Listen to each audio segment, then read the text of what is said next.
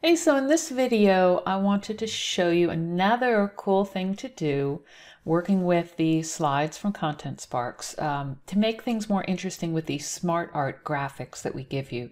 So wherever possible, you want to use a little bit of animation to make your videos look more interesting. And we do give you these smart art.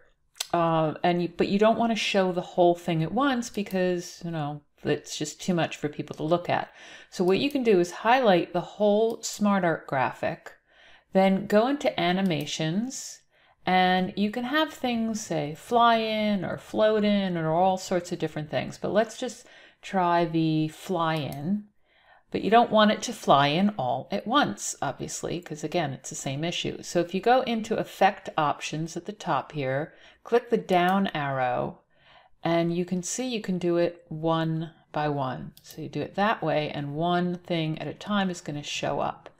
And then you also want to make sure on that it is by click. So over on the right here where it says Start on Click, then when you actually go through the presentation, you'll just click one thing to the next. So let me see if I can show you that.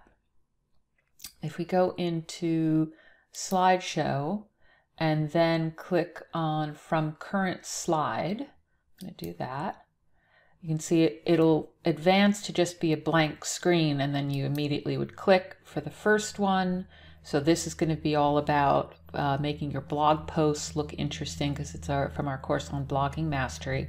So you would talk about how different ways to break up the text and make it look interesting. Then you talk about the importance of line breaks, talk about images and talk a little bit about the importance of those and how they engage people, then bulleted lists and so on. So you go through, and then when you're done talking about each one, you move on to the next slide. So I'm just going to escape out of that.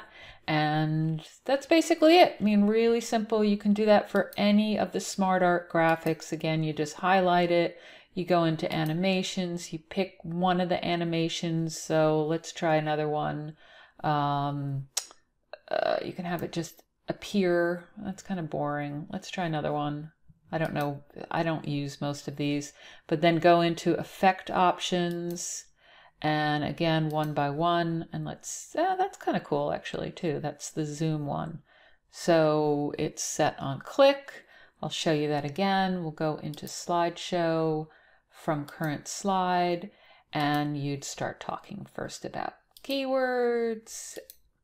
Okay, so on this one, I don't like the zoom mainly because it's putting these extra boxes on it.